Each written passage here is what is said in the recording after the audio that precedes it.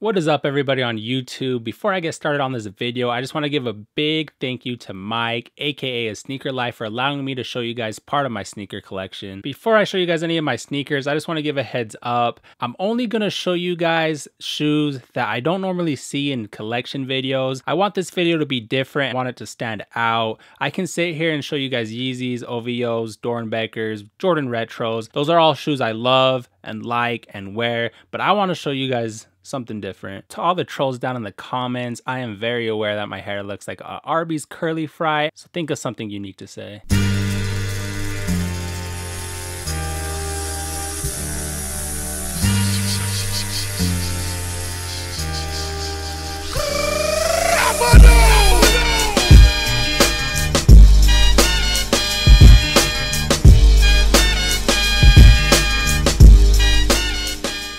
The first shoe I'm going to show you guys is the Nike Lunar Epic Flyknit. This is a Nike running shoe, however, I like to rock it casually. I don't know what it is. I know a lot of the soccer shoes now have the sock sleeve. I did grow up playing soccer, so maybe that's a reason why I think it's so stylish, but I love the look of how these look on feet. Definitely a must-have in my rotation. This next shoe I'm about to show you guys is the Nike Lab Footskate Magista. One thing I love about this Magista compared to others is that it is swooshless. I also love the gold zipper and the gold lace tips. Really stands out, really clean colorway. This is definitely a shoe that is very stylish and a must-have in my collection. Sticking to Nike Lab, this is the Dunk Luxe by Riccardo Tisci. This is definitely the tallest Nike shoe I have ever seen in person, as you can tell. One thing I love about this shoe is the big swoosh and also the quality. As you guys can see, the quilted leather on the inside. This is definitely a shoe or boot I will get a lot of wear in the winter time. I do live where it snows a lot, so definitely excited to wear this shoe. Next, we have the AirTech Challenge 2 US Open.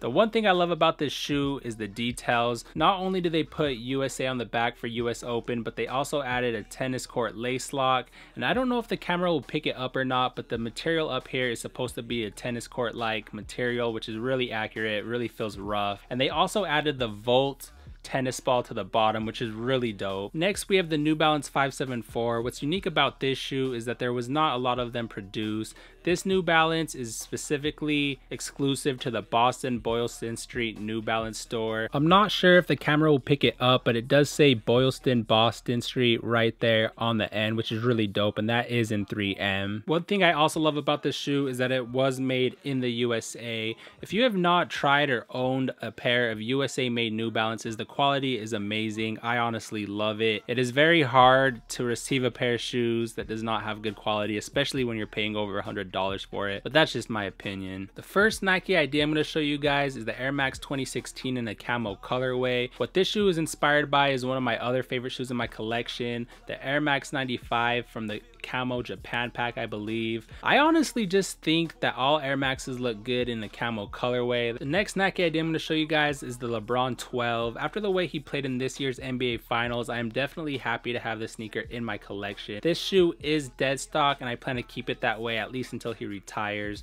So until then, this shoe will be boxed up. Definitely happy with how this shoe turned out. The last Nike idea I'm going to show you guys is the Air Max 90 Hyperfuse in an all pink colorway. One thing about this shoe that means most to me is a few years back my dad was fighting cancer. I do know that this is not the color of cancer that my dad was fighting, but pink is definitely one of the most recognized. Every time I put on this shoe, it just reminds me that life is short and not to take anything for granted. This one says cancer, the other shoe says a 4-letter word that starts with F. One of the last two shoes I'm going to show you guys is a custom done by my dad. This is the Air Jordan 4. At first, I was really hesitant for a paint splatter, but really happy with how it turned out. This is New York themed, as you guys can see the Big Apple and the New York buildings. I did throw on some red laces to make it pop. Last pair I'm going to show you guys is the Air Force One Custom, done by my dad as well. This is probably the only sneaker in my entire sneaker collection that will never be put on feet. Like I mentioned at the start of the video, I do own retros, I do own hype sneakers. I just wanted to show you guys something you don't normally see. And just to make this fun for you guys, if any of you viewers watching this right now, first one to message me, if you own these 3 sneakers, the Magista, the AirTech Challenge, and the Dunk Luxe from Nike Lab. If you own all 3 of those sneakers in your collection, message me and I will give you a prize. It'll probably be a dead stock Supreme cap, something hyped. Just let me know down in the comments. First one to message me gets the prize. If you want to see any more content from me, feel free to check out my YouTube channel, Edwin the Truth. I do reviews, unboxings, on feeds, all that good stuff. If you don't like any of the sneakers I just showed you, you are seriously the biggest hype beast I know. I'm a hype beast. I'm just playing, buy what you like, wear what you like, that's all that matters. And before I'm out of here, again, Mike, thank you, I appreciate it. Peace.